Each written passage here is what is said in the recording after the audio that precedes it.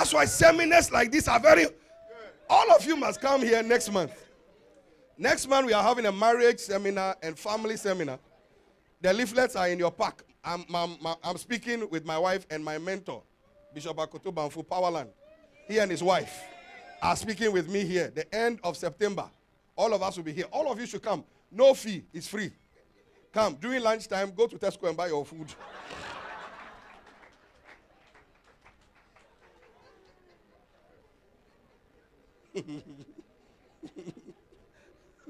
Hallelujah. Number 9. Investigation number 9. Do they come from a stable family or unstable? Some call it dysfunctional. You see, what they are used to is what they will display. If a husband shouts on his wife, a father shouts on his wife, when the children grow up, they'll shout on their wife because that's what they know. What you see at home is what you will display. So do they come from, you need to investigate, go to their house. Don't do this hiding of things. Don't hide. If you are interested in somebody, eventually let the parents know. All the people my son and my daughter move with, we know all of them. Where my children go, I know where they are. Wherever they go, they are supposed to call and say, I am here, I am there. It's only once my son said he was going to where? And he ended up in Birmingham. But he was doing something good, so he's all right. But you must know where they are going. Investigate the family. Go to their house. See how they talk to each other. Because that's exactly how they will talk to you at home. Stable or unstable. Number 10. Does the person you intend to marry respect their parents or are rude? Do they speak rudely to their family? Do they curse or swear? Because that's exactly what they are used to, and that's exactly what they will repeat. Charity begins at home. Number 11. Social standing. Now, you need to get this one. Is the person you're about to marry. Don't worry if you cannot take the notes. Just get the book so I can explain the thing. Is that all right? You can't catch me. Get the book. You can catch me at home. Social standing. This is an area many people miss it. Is the person you're about to marry your size? Don't use faith on me here. I have faith to believe for Bill Gates. Your grammar is still Ghana grammar. You want to marry Bill Gates. I want to marry into the royal family. You see, you say family. That's the fact. You say family. They won't invite you into the family. What is family? Royal family. You say Laurel family. Is that your size? It's too big for your mouth. I will marry Prince Harley, and marry Prince William. No. Your R is replacing your L.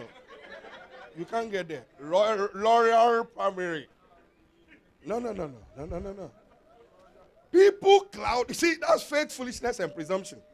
Social standing is the person. I'm not saying it cannot happen, but let me explain. What is the person you're about to marry your size, in your league, or way beyond your league? Social standing, like the man being a laborer or an ordinary gardener or handyman intending to marry a doctor or a lawyer or a parliamentarian or an architect or politician, and he says he's doing it by faith. Now, next slide. It may be possible for that to happen, but you must count the cost involved. If you are ready to pay the price to improve your English, if you are prepared to deal with your insecurities when they organize party and they are using fork and, I used to think when we were growing up, when my mother taught us to lay table, fork on the left, knife, and then spoon. Then later on, recently, I went somewhere and I noticed that the forks are different. They had 3 forks. There's 1 fork. See, to me, 1 fork is for catching the thing. The knife is for cutting. The spoon is for drinking. Then I went somewhere and they had 4 forks of different size, 1 knife, 2 knives, and spoon for different. So 1 is for the soup, 1 is for the dessert. Me, I use one to remove all. Now, if I'm married to somebody who uses 4 forks, I'm used to 1. I just go to the party.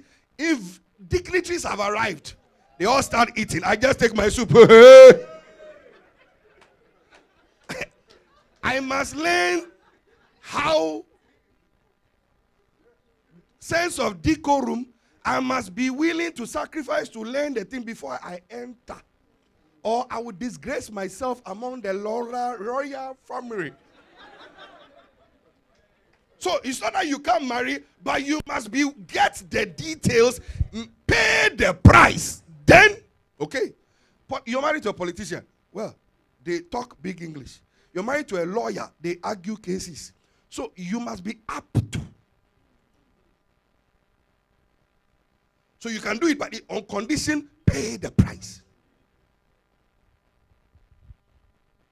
My wife is married to a preacher. Now, in line with her destiny, she had to let. When we first married my wife, after a while, and she got to know, people kept saying, my mentor said, you must call into ministry. He said, hey, I don't want to speak to anybody. I don't want to speak. I don't want to do that. Eventually, you saw her speak today. Now, you can't marry a preacher and not know how to teach. There are times they will call you to speak to the women. If you don't know anything, not everybody can marry a pastor. Because very often, pastors do things and the members blame their wife. So being a pastor's wife requires grace. So not every woman can marry a pastor. Don't just say, hey, she. Look at Bishop and his wife say, hey, this woman is on TV. Me too, let me go and find some. The members of churches will show you the way out quick. You wear high heel, they wear high heel to compete with you. You wear your hair somewhere, they go and do it and then shake it. And then the women come more to your husband and hug her. They push you out of the way and hug your husband. That you must be secure to see women hugging your husband and still be intact. So watch what you ask for.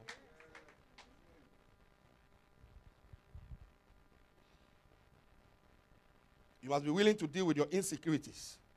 Number 12, think about purpose, dreams, visions. 120 mandatory questions. Purpose, dreams, vision. 13, think about are you compatible with the person? Do you get along? Are you compatible? 14, do we get on? You don't get on, and you are planning a wedding. Hoping and praying that things will change. Right now, you fight every day. What is to say you won't fight in a marriage? Right now, you can't stand each other. And you want to go and put a ring on. Until death do we fight. Do you get on? 15, do we have same or similar interests? Or we are far apart? 16, do we like each other? That's friendship, filial. Do we like? Remember what I said, love and like. So, do we like each other? 1. 17, do we love each other? There's a difference. There's a difference between liking somebody and loving somebody. With marriage, you need both. And then you need this one, 18. Do we have in mind to have a family? Now, these are questions you must ask. There are some people who don't say, I don't want children before they marry. Then they marry and say, I don't want children. And then the other person's family is asking, when are my grandchildren coming?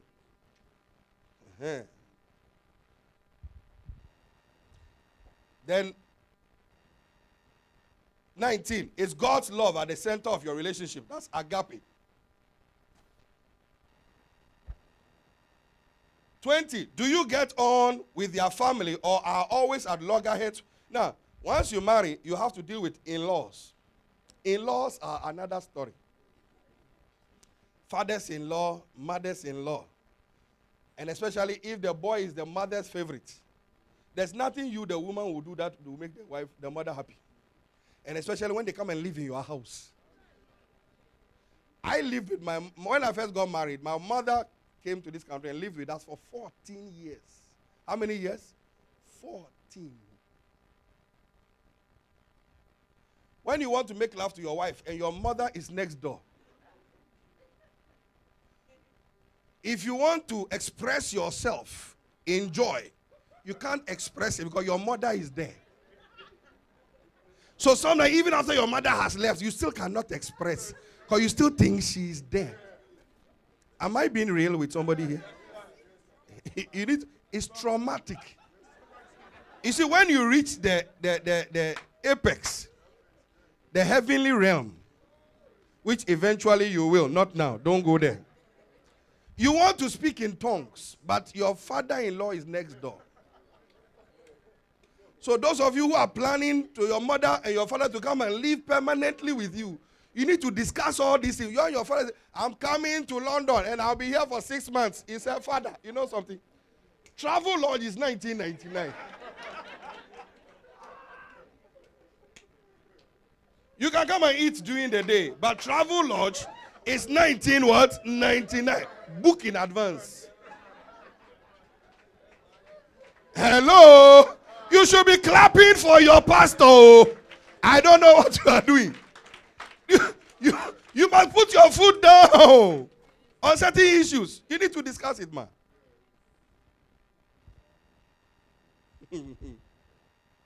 Your cousins are there. The cousins-in-law are there. They're calling you from Ghana. You haven't sent us money. We are dying, you know. One of the things you also have to discuss is if you re-meet your parents before you're going to get married, you might discuss whether you continue and can continue with the same figure or you have to cut it. And then you may have a backlash. Since he married that rascal, he doesn't send us money again. Is that woman, is that witch that my son married, that witch. Look, when you're going to get married, you have all kinds of talk from everywhere. That's why the two of you must be friends. They have not been able to break through us. One day my mother-in-law called,